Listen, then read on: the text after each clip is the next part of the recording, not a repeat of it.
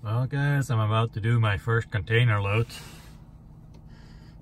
They got a crane here. They're getting ready to get it set up to get me loaded here.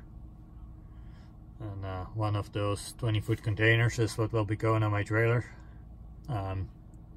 Never done a container before yet, so it'll be interesting to see how this goes. It is paying pretty good. I think it's around $3 a mile or so. So yeah, we'll see how this goes.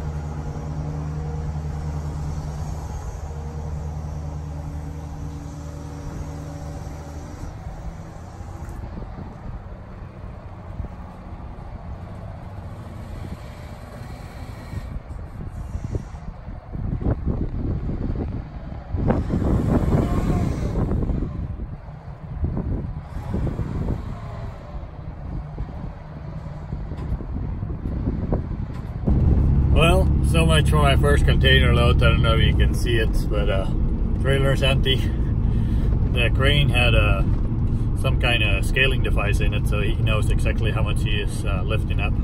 And that container was about 13,000 pounds. All I can scale with this truck is 10,000 non-CDL. Even though I have a CDL now, this is still a non-CDL setup. So unfortunately, I couldn't take it. I put it on my trailer, took it right back off, and I'm back to looking for something else right now. I'm in Ellensburg, so that's only 2 hours or so to go to Seattle from here, and there's always containers over there going back to the east side, so maybe I'll still end up doing a container after all, or maybe I'll find something else. We'll see what's on the load board.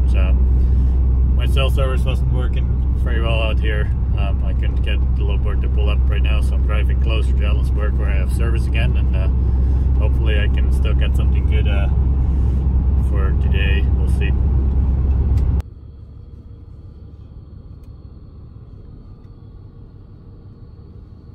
Turn right onto Southwest Notterland Drive.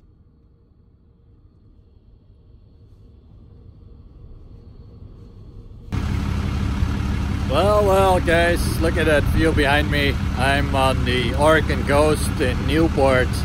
After that container load canceled on me, I found a place to park somewhere and got on my computer, started looking for loads. I called on this load I have on the back of the trailer right now. I'll show it to you guys in a second that I'm dropping off right here in Newport. In 800 feet, turn right onto Southwest Bay Street. Originally posted for pickup the next day, for Friday. It was a Thursday. I called on it. That was the only load that was somewhat close to where I was, and I was posted at a good rate, and they called the shipper back, and after a little while they got back to me and told me it actually could be picked up that same day. So I picked that up yesterday, drove almost out to Newport here, and I got to wait just a little bit longer. They're open at 8. It's, I don't know, 7:30 or so right now. I'm almost at the destination. I just pulled off right here because it's such a beautiful spot. So I think I'll show it to you guys real quick and show you the load I got on my trailer, and then we'll go drop it off. And I already have 2 partials booked from Portland, which is about 2 hours from here or so, going back towards Idaho and Eastern Washington. So it will take me right back to home, and then I can drop them off on Monday morning, and then I already have another load lined up for Monday picking up in Spokane, so it's actually working out much better than if I had taken this container load down to Boise. So yeah, I'll show you guys the load real quick, and then I gotta hit the road and go drop this out. Look at that view here. What a beautiful morning. It's actually been raining all day yesterday on my drive coming over from Yakima, where I picked this load up, and coming down here to the Oregon coast, and you can still see it's wet. It's raining last night too, but what a beautiful view here. That's the cool part about hotshot trucking, is you get to go some pretty cool places. It was a slow drive here, small little roads, very windy, kind of hard with a heavy load on the trailer, but this is what I picked up. There's a couple more parts in the pickup truck bed as well, some hoses and miscellaneous stuff that went along with it. I guess it's a boiler, and it's going to some kind of seafood place right here in Newport. So this is the main boiler, about 7,000 pounds they told me, and another 1,000 pounds or so for this other thing, and some hoses and fittings and whatnot. I don't even know what the second one is for, but I don't know, a pre-tank or something, it goes with it. But yeah, it's almost, they're almost opening. It's almost 8 now. So I think I have to go down this sketchy little road going down the hill right here, and it's right on the bay front here, right on the water is where this place is. So hopefully I can make it down this road. It looks kind of sketchy going down there.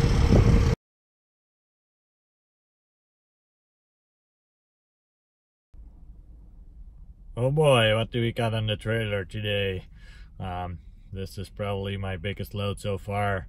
So yeah, I was able to still pick up a container. It's actually 2 20-foot containers. They're on my trailer right now. I'll go out and show it to you guys in a second. I wish I could have filmed picking these up. It was kind of a last minute deal. They always have these containers available, so I didn't want to book it earlier in the day, because I was hoping maybe I could still find something better and book that instead. So I waited kind of till the last minute and then booked this. But then it gets dark so early now these times of the year, so I didn't film it. Plus they were gonna close pretty soon, so I just kind of had to go in there quickly, get loaded, get out. So I'll just show it to you guys here in a second. Just sitting on my trailer. It was kind of cool watching them load it, because they have this big, it's kind of like a forklift, except it lifts the containers from the top. But maybe if I do another one again, I'll try and film it next time. But yeah, they're always available, and they pay pretty good, about $2 a mile I think on these. They're not going very far, but they're kind of local for me. Tacoma, Washington to Post Falls, Idaho, and I kind of live right in the middle. So I was actually able to stop back by home last night and sleep in my own bed, which is always nice. So yeah, I'll go out and show the container to you guys, and then I'll go back in and see what kind of mileage I've gotten so far. I'm well, a little over halfway to the delivery location right now. Alright, it's a little windy out, but hopefully you guys can hear me okay. Here we are. These are 2 20-foot containers. My trailer is only 36 foot long, so 2 20s would be 40. So what I did, so I put some flanking on the back, which makes it totally legal. You can have up to 4 foot of overhang, and that is fine. So you got some flanking right there. Then I got a chains on the back here to hold it down, make sure this doesn't move at all. The rest of it is just straps. If it was one full length 40-foot container, I would have put chains on the front and the back. But if I didn't miss this, then they'd be pulling up against each other, and then it could, technically it could lift it up a little in the middle here, but I wouldn't want that to happen. So I'd have to put more chains in the middle, and then that would just be a mess with too many chains. I've seen many people just hold these with only straps anyway, so I think that's fine. But yeah, this is it. It's really windy, so I don't know how well you can hear me right now. So I'll jump back in the truck and I'll show you guys the MPG that I'm getting with this load right now. When I picked up these containers, right after I picked them up, I reset my fuel economy gauge meter thingy here, and let me see if I can get a little closer so you can see better. There we go. So it's showing 7.7 miles with this trip so far. I'm probably about 350 miles or so total, and I'm probably about 280 or so into it right now. So for the last 280 miles, according to the computer or whatever that calculates this, I'm getting 7.7 miles per gallon. But unfortunately, this is a little optimistic, I found out. Every time so far I have actually calculated it by hand and compared it to what the computer is saying, I'm always getting a little bit less than what it's saying. Like on my last trip it said I got 12.5, but I actually only got like 11.2 I think or something. So it seems to be always a little bit higher. When I'm actually driving, you can see the bar up there and you can see how far up it goes while you're driving, and it hardly goes over 5 mpg. So I really think I'm probably only getting about 5 to 6 miles per gallon with this truck right now. So now the big question is, would I do it again? It is pretty easy to get, you know, these containers loaded, strap them down, put some chains on it, whatever. It's not hard at all. I don't have to tarp anything like that. It's not a hard load to secure at all. So as far as that goes, it's pretty quick and easy, grab and go. But I can definitely feel that it's like having a big parachute behind you, pulling this with a Hotshot truck. Especially like the older your truck is, the worse it's gonna be probably. So definitely wouldn't recommend it if you're doing this with a really old truck. But as far as for me, I don't think I would do it again with this truck. I'm really curious to see if I could do the same load again with my semi, and see what kind of MPG I would be getting with the semi instead, because I think it's gonna be about the same, maybe even a little bit better actually. So I'm really curious to see that. So I probably will, once I get that truck up and running and the trailer is all good to go and everything, I'll probably do this load again. And that one doesn't have a computer to calculate it, so I'd have to calculate it by hand. But I think it's gonna be around the same, if not maybe a little better. This leads me to my conclusion that it doesn't really make sense to do containers with a Hotshot. Just the miles per gallon just really sucks. You literally could get the same or better with a semi, I think. We'll see when I test it out, but I don't really think it makes sense for a Hotshot to do this. You're really working the truck hard. It really is like pulling a parachute behind you. It is not so much the weight.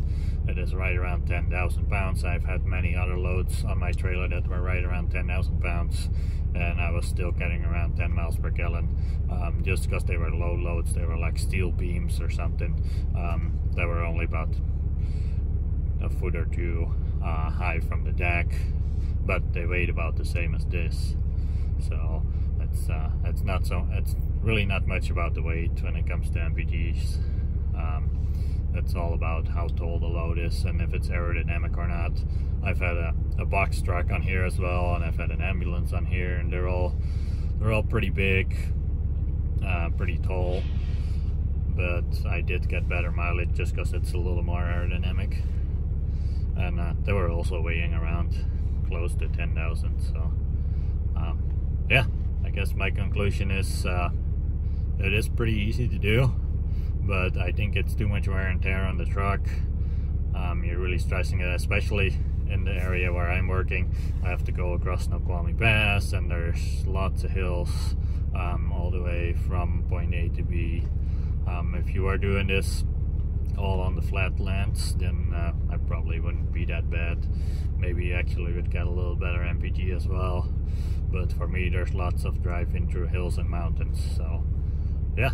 I am really curious though to do this with my semi-truck, and I do think it would make a lot more sense to do it with a semi, so it's a relatively light load for a semi, so it should be a pretty easy load, I think, to do it with a semi-truck. But yeah, hopefully there'll be another video coming up on that, and I'll compare the two. So yeah, thanks for watching, and if you haven't already, please like and subscribe, and I'll try and keep the videos coming. Thank you.